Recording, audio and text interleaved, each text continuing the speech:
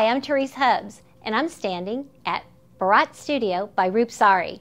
And today's topic is, what are Indian grooms wearing? So, we have beautiful examples. This gentleman has on a very traditional shahvani. Its cut work is beautiful, as well as it is in the traditional reds and ivories, and obviously the stonework is going to match the bride's outfit.